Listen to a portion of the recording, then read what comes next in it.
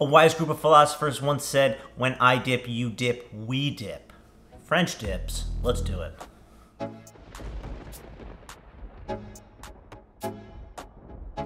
What's up everybody, James with JB Sous Vide, and I'm so glad to have you back. If this is your first time checking out the channel, we are dedicated to bringing you high quality sous vide cooking that you can do in your own home. If that sounds like something that you'd be interested in, hit that subscribe button down below and click that bell so you get notified every time we drop a new video.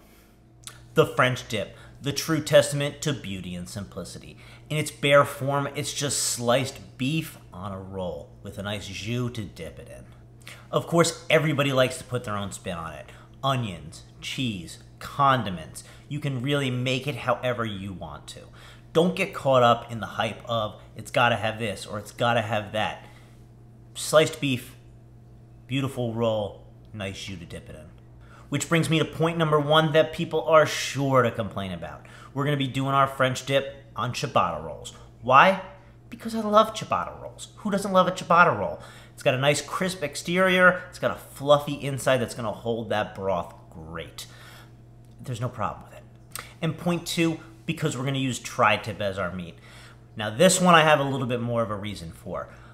With roast beef and with the sous vide, I don't have a slicer, so I really can't get that thin roast beef texture. If I'm gonna slice, sous vide roast beef, it's gonna be a little thicker than I want, and it's not gonna give me that feel. With tri-tip, I can get it really tender and slice it, kind of thin, but it's not gonna give me that like steak-like texture that roast beef would. It's also better marbled, and I like that. So let's get to it. I'm gonna take you through a homemade ciabatta recipe that I got from Bincy Chris here on YouTube. I'm gonna tag her below, so if I'm a little bit too scattered to follow on the bread, you can always go check her out. We're starting with 280 grams of lukewarm water. We'll add a packet of instant yeast, about 7 grams. 1 teaspoon of salt, and we'll mix it till it's all dissolved. We'll add the mix into 350 grams of all-purpose flour. And we'll stir everything till it comes together in a rough ball. Once in a ball, we'll cover that for 30 minutes. While that proofs, we'll bring in our Porter Road tri-tip. You'll want to take note of the way that your grain runs on your tri-tip. Normally on a tri-tip, the grain changes somewhere in the middle here. This is going to be useful when you need to slice against the grain later. Since we're doing sandwiches, I'm going to remove all the extra hard fat here. Now we'll salt our tri-tip generously. We're going to dry brine this overnight. Of course, you could just go right into the bath, but I love that extra time to let the salt soak in. Once salted, I'm going to place the meat on a wire rack and leave it uncovered in the fridge overnight. Okay, 30 minutes is up on our dough. We're now going to go into a series of turn and folds. You'll fold one side of the dough over itself, turn the bowl 90 degrees, and then repeat till we get all around the dough. For this first session, we're going to do the whole process twice. You can see during this first session, the dough isn't as uniform. After 30 minutes, we're going to do another set of turn and folds, and then, again, cover it back up. After 30 minutes of being covered, we're going to go into the third and final set of turn and folds. We'll do these steps one last time.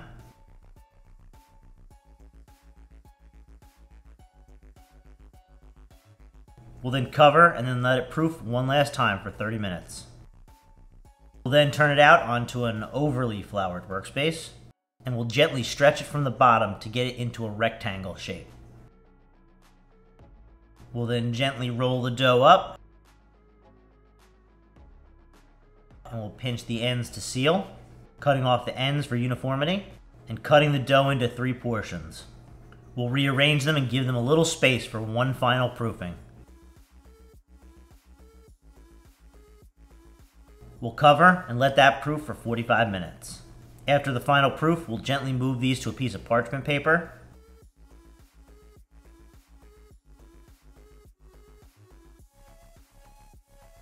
These get transferred onto a preheated baking sheet and put into the oven at 450 degrees. We're going to immediately spray some water into the oven.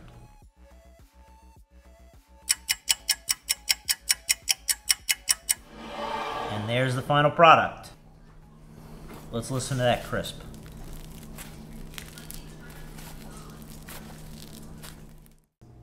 Moving back to our tri-tip. We've bagged it up and now we're going to vacuum seal it. We'll take it over and drop it in the bath.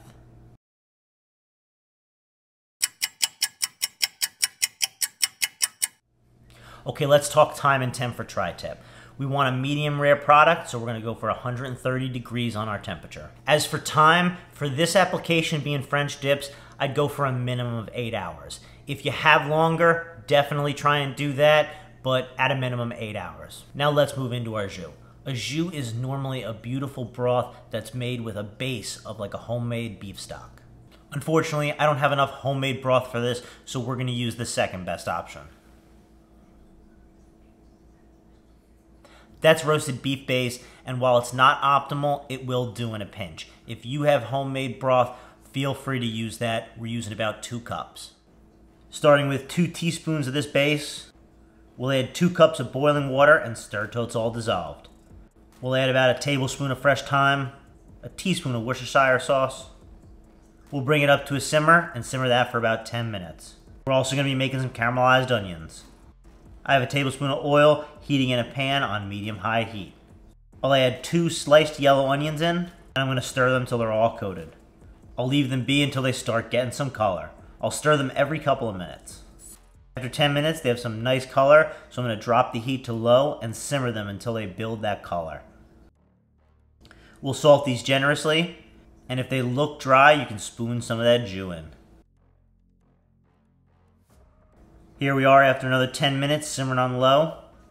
We're stirring these every couple minutes. And then after another 5 minutes, I decided this is where I'd like them. These are perfect for a sandwich. And make sure you toast your bun. We're toasting this in a pan on medium heat. Definitely don't skip this step. We're also going to make a simple horseradish sauce. 4 tablespoons of sour cream, 2 tablespoons of mayo, 2 tablespoons of horseradish. Teaspoon of apple cider vinegar. Mix. Add in a handful of chives, salt and black pepper to taste. And there's your sauce. Our tri-tip is done, let's get her finished. I've lightly coated in some mustard and I'm gonna shake on some gospel rub from Meat Church. We'll coat it on all sides. We'll take it over to a carbon steel pan that I have preheated with avocado oil. It's on high heat. It should be lightly smoking. We'll sear the tri-tip on one side for about a minute. Flip, and we're going to do the other side just the same. Time to slice it up. I'll make my first cut where I believe the grain changes. Came out perfect. And then I'll go about slicing it as thin as I can.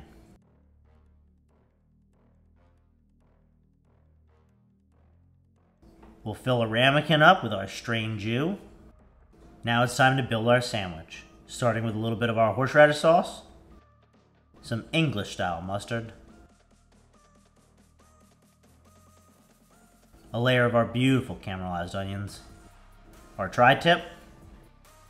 We'll close it and we'll cut it on a diagonal. I mean, come on, look at that. We'll give it a dip. I'm excited to try this one.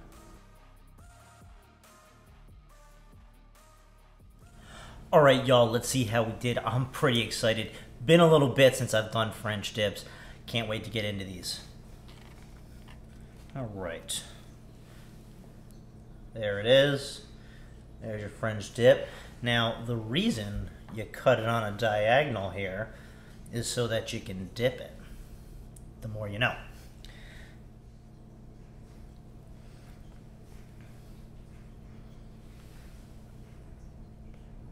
Look at that. It's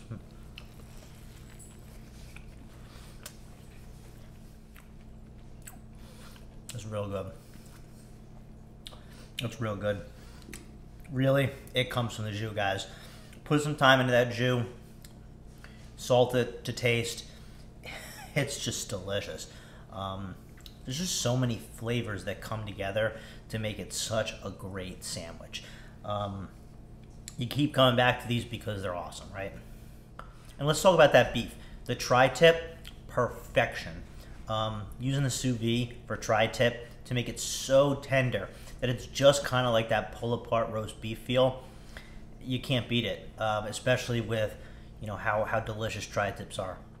And that bread, that ciabatta came out perfect. I was very happy with that. We'll be doing those again. You know, I know I might get some flack because I didn't use French bread, but really, you know, when you have you know, some poor options, you can't help but go with a ciabatta roll. But hey, if you got something out of this video, go give it a like down below. Hit that subscribe button and go watch some of the other videos we got on the channel for you. I'll catch you on the next one.